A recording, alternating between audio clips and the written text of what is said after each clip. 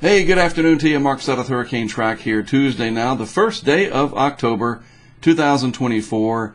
And the headline is a busy October. Probably going to be so because of the very warm Atlantic basin that we still have in place. In fact, as I go through the update, I'm going to show you those anomalies again for the Gulf of Mexico and the Caribbean, but especially the Gulf, in the wake of a powerful hurricane.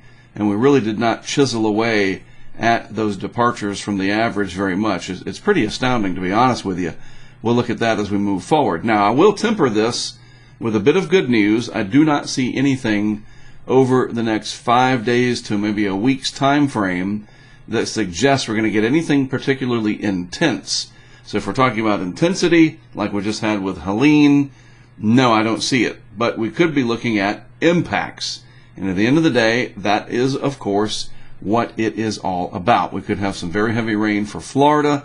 Yes, there could be some impacts. And this does matter because parts of Florida, of course, in and around the Tampa Bay region and up through the Big Bend are picking up the pieces from the aforementioned terrible impacts from Helene. So let's get started. First with a post from Dr. Phil Klotzbach. You know, not coincidence, I guess, that the forecast for the next 2 weeks, remember we get these bi-weekly updates during the peak of the season, and they are helpful because we can look at the state of the atmosphere, how everything's moving along with intraseasonal features like the MJO or convectively coupled Kelvin waves, and just how everything is lining up. And right now, it's lining up so that, you know, he's talking about a 99% chance of above normal activity over the next 2 weeks. And that makes sense because we do have Kirk out here. We do have a very favorable shear environment overall. The generally favorable MJO, the Madden-Julian oscillation, but that's going to be kind of moving out of phase. Plus the ensembles, the models that show more than just the operational, are quite active as well over the next 10 days or so. So it just makes sense that it's busy now. It will stay busy for the foreseeable future. And we can see that reflected on the National Hurricane Center homepage. Now, this is good to see. We no longer have our area down here on the 2-day tropical weather outlook. It is not there. You have to look at the 7-day and then it pops back up again, meaning that the chances overall are generally low. Still medium, 40%, that's not nothing, but we're not seeing a rapid increase in organization. This is not the same type of setup that we had that gave us Helene. The atmosphere has changed a little bit and there's going to be more shear. The energy is not going to be able to bundle as much, but there still could be impacts, and we will address that as we move deeper in the update. Meanwhile, we have Kirk out here, almost a hurricane. This will add what we call the ACE score points, accumulated cyclone energy, and then we do have our new disturbance out here, well, newish, 91L, and that will continue to strengthen and become our next storm, and that will be Leslie. And this one right here, this newer one, 91L, more than likely does turn somewhere out in this corridor. That would be my guess.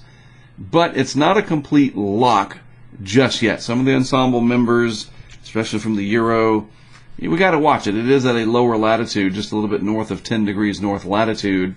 Kirk, however, is out of here. It's gone. It'll curve out into the Atlantic, and that will be that. It's going to be a major hurricane, it does appear. And again, we're going to really pound the ACE score upwards over the coming days. And hey, also good news, whatever was plaguing many of these websites for satellite data has been unplagued. And is that a word? I guess it is now. And we got our satellite stuff back from the usual awesome tropical tidbits over at Weather Nerds and other sites. And I like it. I mean, there's good stuff from the NOAA sites, certainly, but the user interface here is just much easier to navigate, in my opinion. So here we go. There's Kirk out here. Here's 91L. And there it is at that lower latitude. We got to watch this. Kirk lifts out. Could be some ridging that tries to build in and send this a little bit more west. And then we just have to watch, the traffic and everything else downstream from there to see where would-be Leslie will end up. Days away from any problems. If it's ever going to be a problem, just watch it, track it for now, and that'll be that. Meanwhile, there's our upper level low moving through the western Caribbean. Limited shower and thunderstorm activity with it overall. But in the eastern Pacific, we do have a system that's trying to develop down here.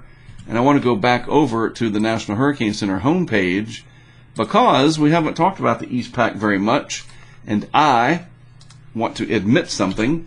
I completely dropped the ball on John that impacted Acapulco again and different areas of southeast and southern Mexico, and I blew it. Just didn't acknowledge them at all just because I was so focused on Helene.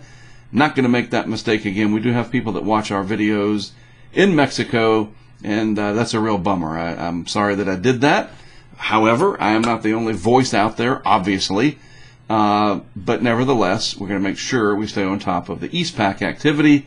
That being said, it's interesting to see two areas so close together. So which one is which? What's the deal? Well, we got Eastern Pacific Invest Area 97. Remember, they do the same thing over there, 90 through 99, except they use EP for Eastern Pacific. And then we have this next feature over here, which is EP 96. So you got two different areas down here trying to compete with each other in the Gulf of Tehuantepec. If we go back to the satellite animation over here, you kind of tell, yeah, we do have two different areas. One's right there, the other one's here. What happens with all of this will be interesting to track over the coming days, and I can show you that on the model guidance as well, because it's possible that some of this energy here could cross over. This is called the isthmus. It's an area that connects land masses, cross over from the Gulf of Tehuantepec into the Bay of Campeche, and then maybe try to generate something in the Gulf of Mexico. We're getting ahead of ourselves a little bit, but some of the model guidance is suggesting that, and we'll have to watch and see, because the stronger something is here, this landmass is very narrow, we could get something in the Gulf that could then get pulled up towards Florida later on. So we're going to have a pretty complicated and rather intricate pattern to track over the coming days. And then another piece of this energy could head off in this direction, eventually posing some issues for our friends along the Baja, and maybe, just maybe, the desert southwest of the United States. Still too far out to really worry about that too much, but rather interesting stuff happening down in the Eastern Pacific and how that could affect the Gulf of Mexico and elsewhere. And we can see all of this on this afternoon's GFS. It's actually based on the 12Z run right here, initialized at 8 a.m. Eastern Time, 12 Zulu time, to be accurate, I guess, meteorologically. And so what do we got? Well, let's use the color blue first of all to make everything pop. There's Kirk. This is 91L. All kinds of other little pieces of energy sitting out here in the Atlantic that are non-tropical. We got a decent little mid-level ridge sitting down here, ridging over. I bet it's pretty hot out here, isn't it? Yeah, in the Midwest and out towards the western U.S. and the desert Southwest, toasty out there. And lo and behold, there's our energy down in the southeastern Pacific, in the vicinity of the Gulf of Tehuantepec. So I want to do two things. First, let's look at what happens with Kirk and would-be Leslie over here. Those systems go on out. Pretty strong hurricanes, again, boosting the ACE count. And then we got to watch and see with this next one. Again, more than likely, the ridge has been jackhammered through here, and this is not going to be able to continue on west. I don't see that happening. So this will probably follow Kirk out. But we don't know that for sure. And especially when you get these 1-2 punches, that's a week out. We'll just do a week right here. So an interesting time ahead. Again, big ACE producers, hopefully meteorologically appealing hurricanes to look at that aren't bothering anybody. Shipping interests would steer away from them. And so you can just appreciate nature's fury at a great distance. You know, I think we can all understand that. Meanwhile, though, let's watch what happens over here. And for that, we will switch the extent over to the western basin. And there's that ridge sitting out over the western Atlantic, southwestern Atlantic region. The ridge is kind of thicker right in here. It's air all piled up, literally. And these are kind of like your contour lines on a topo map, except this is the atmosphere. And then there's our sort of gyre sitting down here. You can see the wind flow kind of going like this, and it comes back around like such, but not nearly as pronounced as the Central American gyre event that gave us historic Helene. Nevertheless, let's watch this area over the next week or so and see what happens with all that energy out there, those vorticity signatures. Let's scooch this back down so I can get it to work. And, you know, there's some attempt at focusing that energy, but most of it is over land, or it's competing with what's happening in the eastern Pacific. But watch what happens. One of those features, 97L, does get going here south of Mexico, and again, more bad weather perhaps for Acapulco and regions there. They got flooded from John. John came in, came back out, became John again. Just a real big mess down there. And again, really sorry that I missed that. I saw it. I just failed to mention it. That's on me. We've already talked about that. But then this energy just kind of gets stretched out. Nothing's bundling up and focusing. And that's great. We don't need to see anything else, anytime soon. But, there are attempts there in the modeling to get something going. So we have to watch and see. One model run you get something, the next model run you don't. Kind of a large, sprawling area of energy out here. Rain and squalliness, that's what it would be. Not bundled like we saw with Helene, hopefully. And then that all just kind of gets stretched out. And if we look at a week's time at the upper levels, that is good to see. All that energy coming across the top shears these things apart like cotton candy, unlike the big sprawling ridge of high pressure that we had in the upper levels that gave us Helene. After all, this is October 8th. Stuff eventually has to change and not be as favorable, which is just fine and dandy. However, let's look at the precipitation and the relative humidity side of things. This does still suggest a lot of rainfall potential. All that green you see, it could be a wet period coming up for Florida, and of course the biggest cleanup efforts and so forth, roughly from here north around to the Big Bend area, and even some of that moisture streaming into the southeast, but hopefully not anything more west towards the hardest hit areas of western North Carolina, eastern Tennessee, and vicinity. But this doesn't mean there's no impacts at all. It just means we don't have anything bundled to give us wind and surge and that kind of stuff. But nevertheless, could get some heavy rain coming from this down the road. All right, as I told you, sea surface temperature anomalies, this is quite, I don't even know. It's hard to explain why this just continues. And the endless supply of this very warm water, when you drag a hurricane through the ocean like we did here with Helene, you should create quite the cold wake. We saw a pretty pronounced one after Francine, but this is yesterday. That's September 30th. It's always a day behind, and we're just not seeing much of a dent at all. And, there's a little bit here. We're really close to average right there. But, these water temperatures up here off the coast of Tampa and near the Big Bend, that's still almost 2 degrees warmer than average. Everything out here in the western Atlantic has nothing to do with Helene, but still running way above the long-term average. And if we look at the actual sea surface temperatures in the Gulf of Mexico, which is right here, again, really didn't do much to bring them down.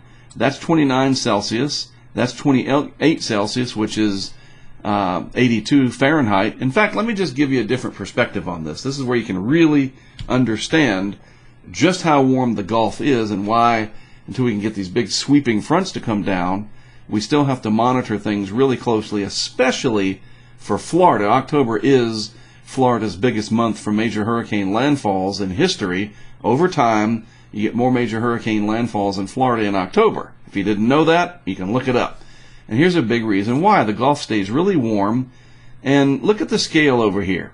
27 degrees Celsius, remember science is in metric, that is 81 Fahrenheit. So at the left end of the scale, the coldest temperatures that you can find, relatively, right? We're just looking at the scale here. 27 C or 81 Fahrenheit. So that's this area right up here, purple. A little bit of purple in here, but mostly in the Mississippi Sound, Mobile Bay, Lake Pontchartrain, and vicinity. That's still 81 degrees. So don't let the colors deceive you that you see all that blue and purple and you think, oh, it must be nice and cool up there. Maybe in the mid to low 70s. Nope. Still 80 degrees or warmer all the way up through here, and mid 80s as you go farther south. So yes, we do have to watch all of this. Then of course the warmest area tucked in the southwest Gulf in the Bay of Campeche. And it's only October 1st. We're not done yet. Just got to temper it with not worrying people because we've been through a lot, but also not ignoring the pattern and so forth. And that's why we're here. That's why we're doing this. And again, I mentioned this yesterday as well. Water temps off the southeast coast.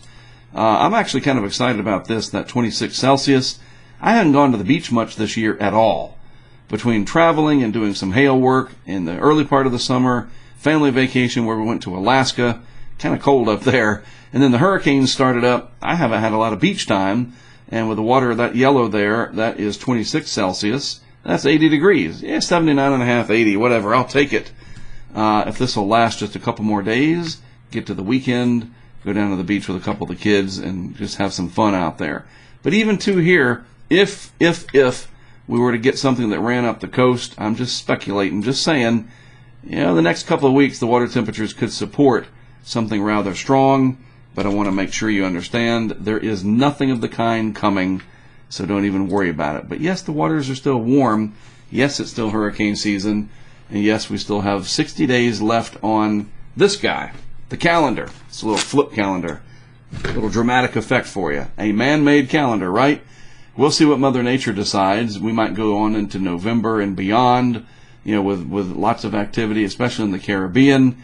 But we can deal with it as it comes for now. A few areas to watch. We'll watch that system in the Western Caribbean and eventually the Gulf of Mexico. And hopefully things will just temper down enough and keep it all east of us, and we can continue to pick up after devastating Hurricane Helene. As always, thank you for tuning in. I do appreciate your time and attention.